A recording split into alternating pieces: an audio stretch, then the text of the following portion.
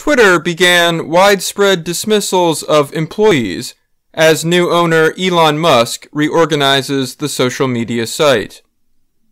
The company had told employees by email that they would find out by Friday morning if they had been laid off.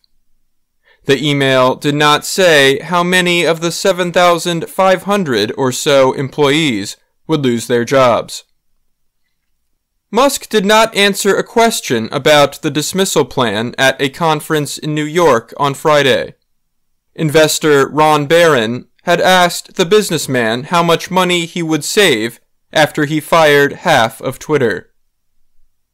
Instead, Musk blamed activists who called on companies to halt advertising on the site. The activist groups have been successful in causing a massive drop in Twitter advertising revenue, he said. He added that Twitter had done its best to satisfy the activists, but nothing is working, Musk said. Twitter employees have been expecting job cuts following Musk's $44 billion takeover of the company. On his first day as owner, Musk fired several top leaders.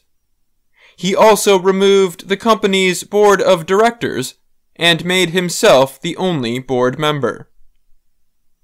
On Thursday night, many Twitter employees expressed support for coworkers by posting heart emojis in blue, the same color as Twitter's bird logo.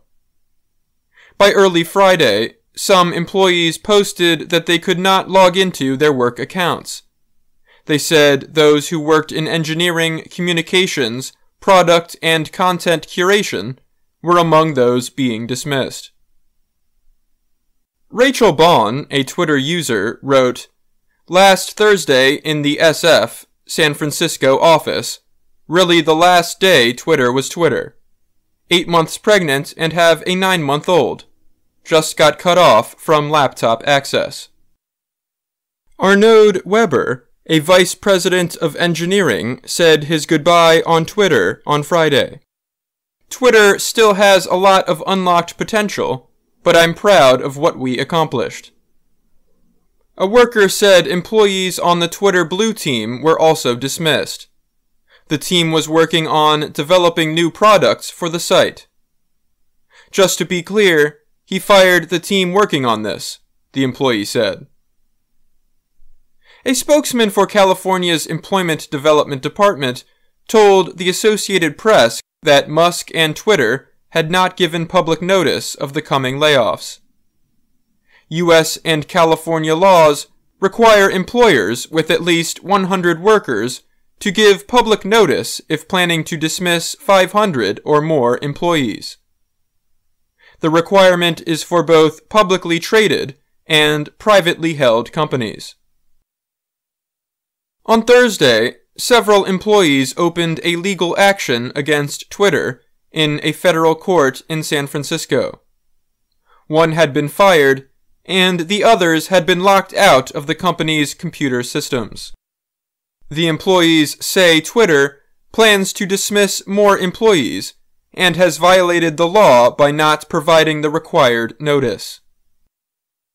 The layoffs come at a tough time for social media companies, as companies are cutting back on advertising.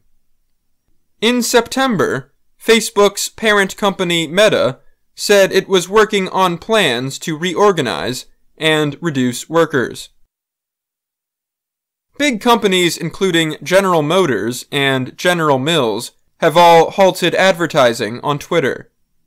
The companies wanted to see how the service will operate under Musk.